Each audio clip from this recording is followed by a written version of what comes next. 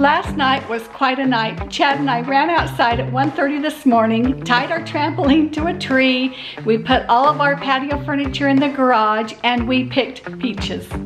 I think Chad is going to be very excited when he finds out I'm making peach pie this morning.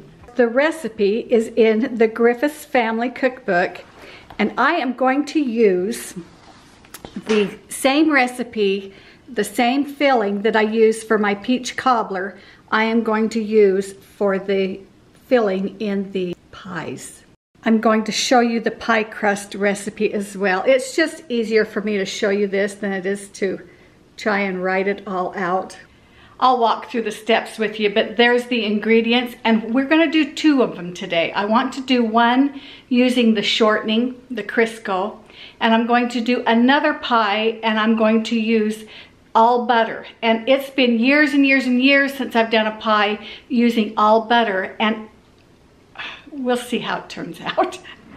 I am making 2 pies, but I'm not going to double the recipe. I'm just going to add extra peaches to it. So I'm sure that if I add some extra peaches to it, I'll have plenty to fill 2 pie shells, and that's the only thing that I'm going to double on it, is just adding more peaches. For the peach pie filling, we're going to start with 1 cup of sugar and 2 big tablespoons of cornstarch.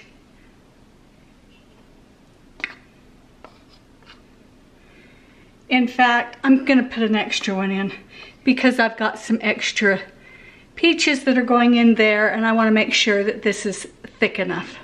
And then if you like cinnamon, and who doesn't, I'm going to put in 2 teaspoons of cinnamon.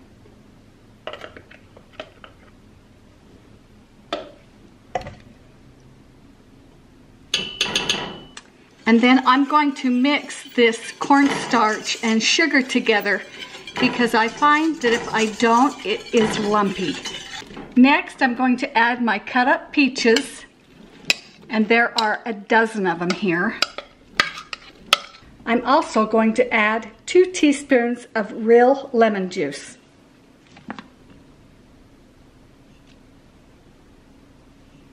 And if you know me, I have to add a little almond. That is the secret ingredient right there. Then just turn up the stove and mix all of this together. And you want to bring this mixture to a boil and just boil it for just a minute. It doesn't have to boil a long time, but you want to make sure it's come to a pretty good boil, and you can see it thickening. And right now, it just almost looks ready to just sit. It'll thicken more even as it starts to cool off. Well, you're going to cook it in the pie first, but we're going to leave it sitting here on the stove while we go make our pie crust. So I think that that looks pretty darn good, and we're just going to turn off the heat and let it sit here while we make our crust. All right, so I have tidied up my sink area, and we are ready to move on to the pie crust. I've decided what we're going to do is we're going to start with the shortening first, the Crisco, and I'll put it in this pie plate because it's white, and we'll remember that that was that, and we'll do this one next, but I'm only going to do one at a time. So I'm just going to push this to the side, and we're going to concentrate on one at a time, and that is 1 cup of shortening.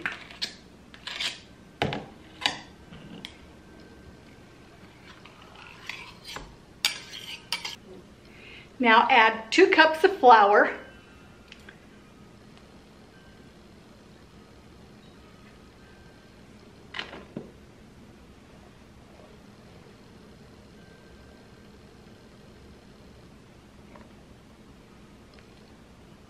And a teaspoon of salt.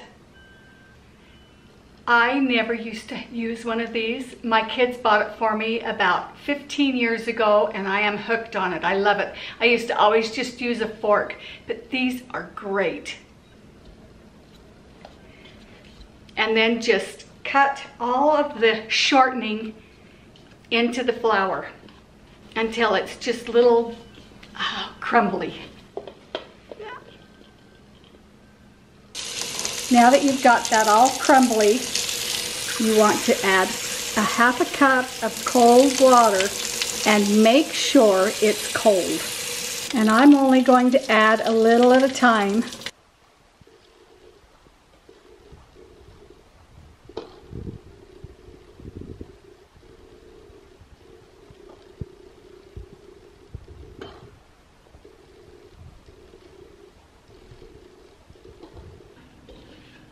Okay, so the flour has all been mixed in, and I can actually take my hands with this now and make a ball out of it. And I will tell you that the less you touch it, the better. So just quickly get it gathered up together.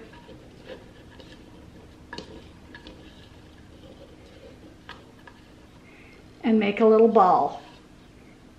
I'm going to cut it in half.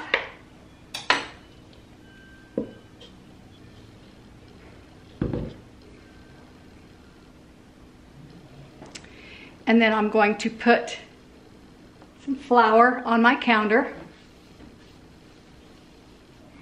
And I'm just going to roll it out.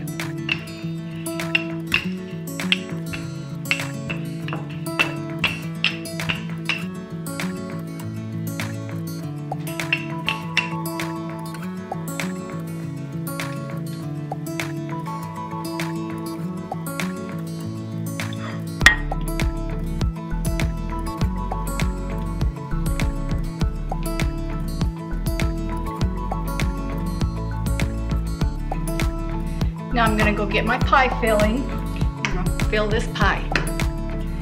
It's been cooling on the stove and it looks nice and thick. And I'll put half of that mixture in here, or enough to just fill it up. I think we've got plenty for 2 pies. Yes, we do. We've got plenty.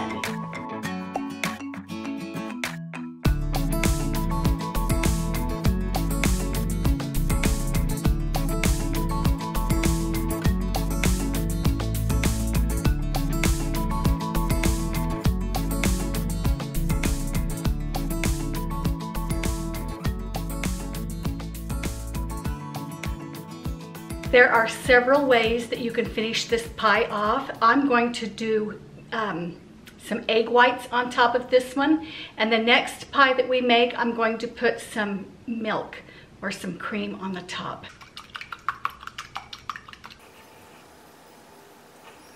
And while my fingers are wet, I grab a little bit of sugar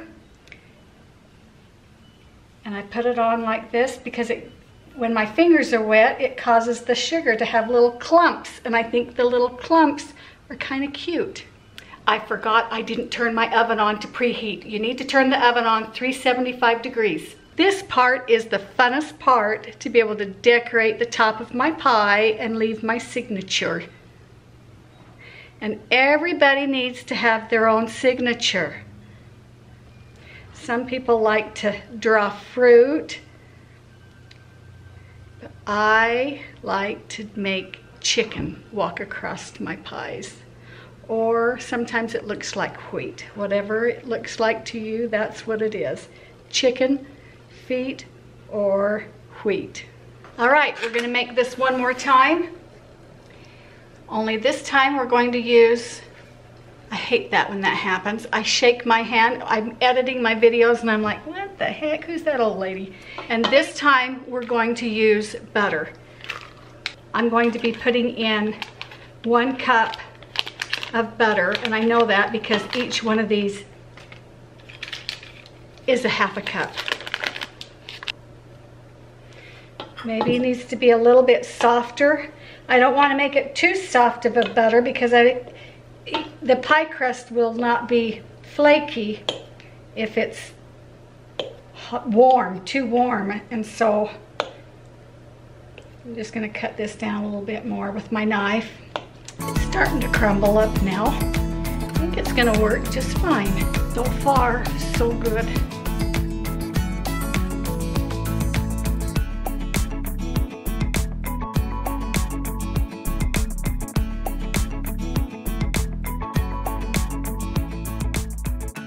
Now, instead of putting the egg white on like I did last time, I'm just going to put a little, we always called this morning milk when we were growing up. It's just some evaporated milk. And I'm just going to put a little bit of that across the top. And you don't have to put anything on it, really. But we're just experimenting today. We could put this, we could put regular milk.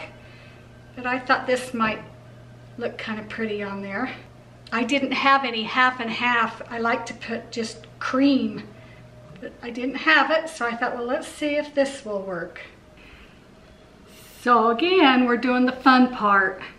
That is my chicken feet. My kids love, well, I think they love, they're always telling me how much they like my chicken feet.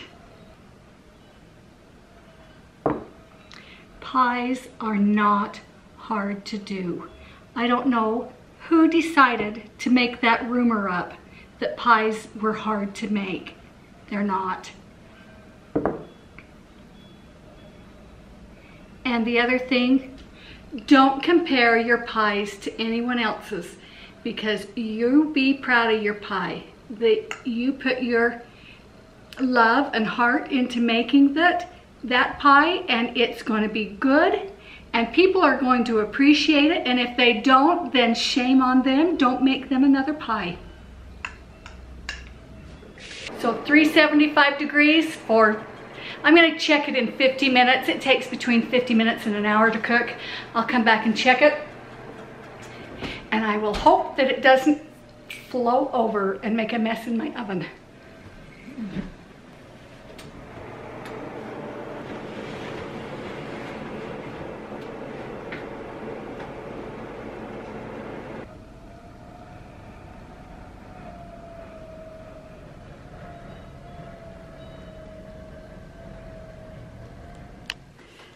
I can't wait to have a piece of pie. I am so hungry. You've been smelling it all day. Oh yeah. Yeah. Look at Scruffy Grandpa. The kids are going to say, Grandpa, do you ever shave? Yeah, every other day. Oh dear. Or 3. No, you don't.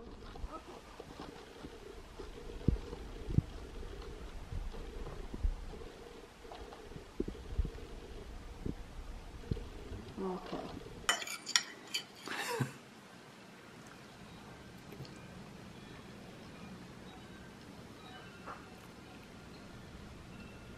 Is it good? Oh yeah. Light, flaky crust, peachy, cinnamony. Okay. Cinnamon. Now take a bite of this one.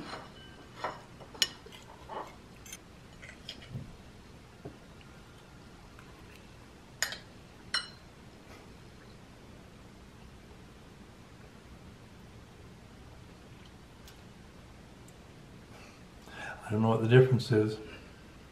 I mean, they taste the same. What have I missed? You haven't missed anything, Chad. He thinks that they both taste the same. You liked them both? Mm-hmm. Okay, so this pie was made with butter, and this pie over here was made with shortening. Crisco. Okay. No, I thought they tasted both the same. Well, that makes me so happy, and now I can tell you with confidence that you can use butter or shortening. A lot of you, especially over in England, are telling me, what is shortening? What is Crisco? You can use either one, shortening or butter, and it's going to be delicious. And it's been a long day. We've picked up a lot of branches outside. The wind's been blowing. The wind is still blowing. Wish us luck tonight. We've got a big old pine tree outside that thinks it wants to tip over. So we're gonna close the vlog here and tell you thank you, and we will see you again in our next video. Thanks for watching. Bye-bye.